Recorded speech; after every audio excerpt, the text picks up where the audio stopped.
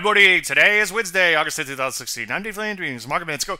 Well, it's almost said dead. A piece pretty much last fill on the day, right at these all-time highs, though. So far, so good there. You know me. I like to see him continue to break out, not look back for a while before any stalling or correction. But so far, so good. Take a look at the NASDAQ. Decent day there, too. Well, up a smidge, but better than poke in the eye, I suppose. Right at these all-time highs. So far, so good there, too. Take a look at the Rusty. Yeah, up a smidge in here. At least that multi-year high still has a little bit of overhead supply to overcome, but so far pushing into that like butter. What do we do? Well, with the market at new highs, I'm not seeing a whole lot of setups because the methodology requires a pullback. So manage existing longs, which you should have by now, and obviously you want to honor your stops on those. On new positions, take a look at the metals. They're kind of hanging in here, looking pretty good. In fact, looks like a bigger picture, longer-term bottom remains in place there, as I've been saying quite a bit. But other than that, just sit on your hands a little bit and let things continue to shake out. And again, manage what you already have. Any questions, as usual, Dave, DaveLandry.com. I'm Dave Landry, and you just heard the Market Minute.